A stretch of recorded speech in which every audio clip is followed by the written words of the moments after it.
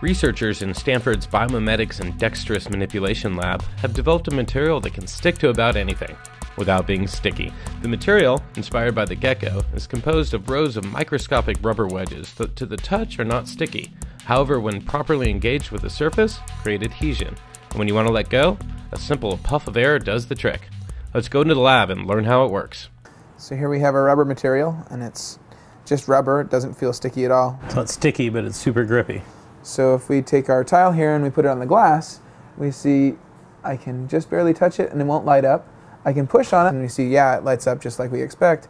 But the interesting thing about this material is now if I pull down in shear, it also lights up. And so it's an adhesive that can be turned off and on by pulling it in shear. As soon as I let go, the light goes away and I'm able to just pop it right back off. So it's an adhesive that's controllable.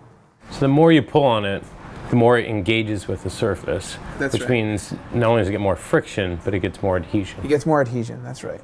So I've got two tiles here in opposition now, and if I set them down, and then I pull in the middle, I can pull away from the surface, and you see now they're lit up because they're on, but as soon as I let go of the force, that's going to go away, and now they're off, and I can remove them with a tiny amount of force.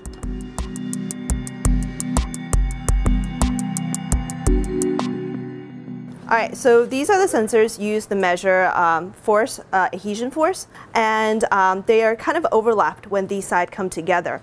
So what happens then is that these fingers overlap and a shear force that is applied causes the fingers to misalign a little bit and give you that change in capacitance, and that's how we measure shear force. So you've made a MEMS device that you can integrate your adhesive into, so you can measure both the shear force and the normal force. Yes.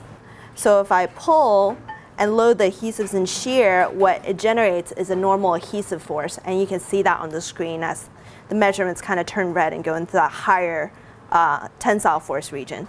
And normally you can also use the sensor for compression, so you can press on different parts of the tile and it will register the forces. It's been a decade since I finished my PhD on gecko mimetic adhesives, and I'm amazed with how well this material works. And I also have to say, it's a lot of fun being back in the lab. So this is a space gripper. Yes. So you can grab things in outer space. Yeah. So the whole idea is you grab them without pushing them away. Right, right. This thing just looks like Frankenstein robotics, high-tech adhesive, but totally maker. Thank you. This is wild. So the key idea is to make each pair share the load as evenly as possible so that the whole thing can take a big load. So you get it kind of how you want it, you hit the button, it locks it on, and then you turn the adhesion on? Yeah, yeah. So let's try the auto mode.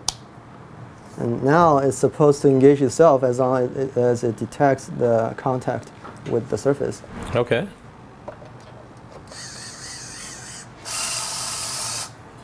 And then you can lift the whole thing up, which you couldn't with one pair. You can also do moment. Yeah, that's incredible. Yeah. And if you flip this, you can see that with this FDIR sensor, all those are turned on. Wow, they're really engaged. Right? Yeah. And look what happens if I press the release button.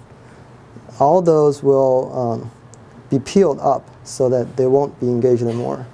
So, that's why you don't have any releasing force. That was great. Yep. And then curve on.